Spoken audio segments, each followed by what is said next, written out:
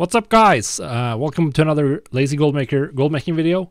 If you watched my recent video on choosing specific stat combinations for Crafter's Mark gear and started implementing that, you might have noticed that TSM doesn't always recognize exactly what item you're selling. You can often end up in situations where it's posting it at your normal price, even if there's already an item of the same stat combination. And that's what something in my YouTube channel's YouTube comments realized. I thought I'd take you through why this happens and what you can do about it. Now, I'm sure you all wanted me to dive straight into the solution, but I want to take you through a little bit of why this happens so that you can understand when this is going to happen and you can take action without having to wait for one of my videos the next time something like this comes up. Because, spoiler alert, it's going to come up again.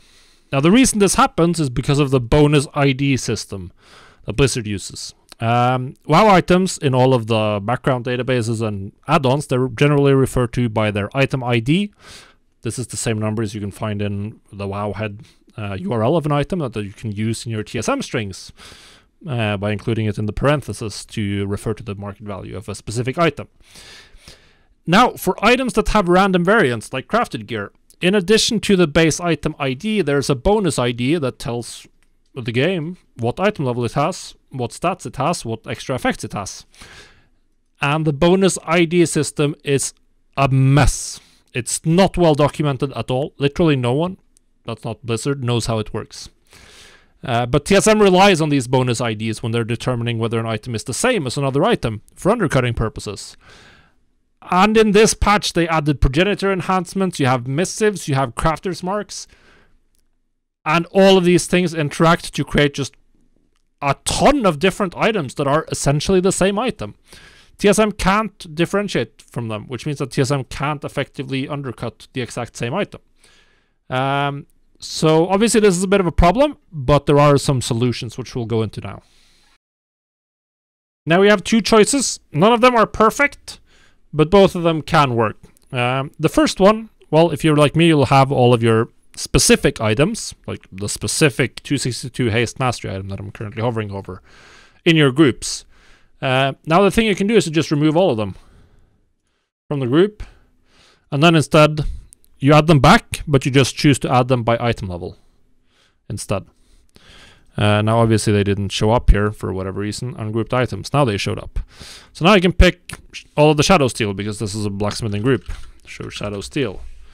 And I'd add them back. So now we would add them by item level. So it would count all 262 item level greaves as exactly the same item.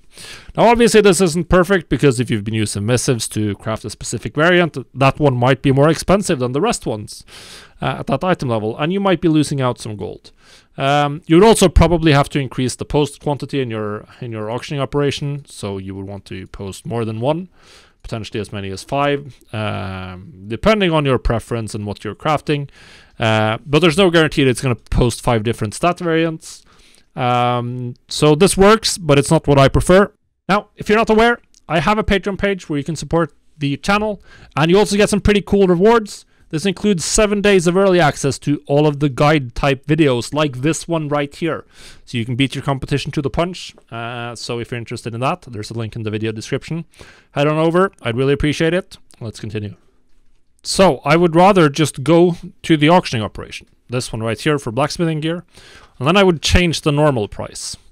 So the logic here is that if you can get your normal price to where it posts for, say, a couple of thousand more than the rest of the market, anywhere from 3 to even 10,000 gold can be adequate here, then you have a great chance of selling. This is particularly if you're targeting the most popular stat combinations, because the auction house is likely to run out of those because that's the ones that people are going to buy.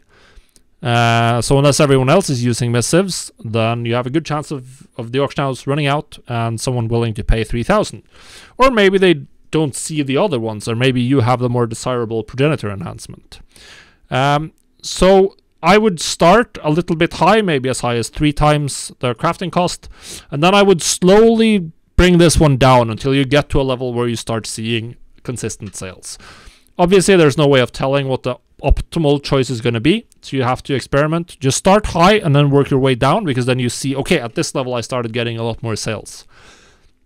You can also potentially change this separately for different item slots. If you see that some slots have very different prices from the others, it might be smart to do that. Or you can have the same one for all of them, depending on your realm, and depending on how many different variants you're working with.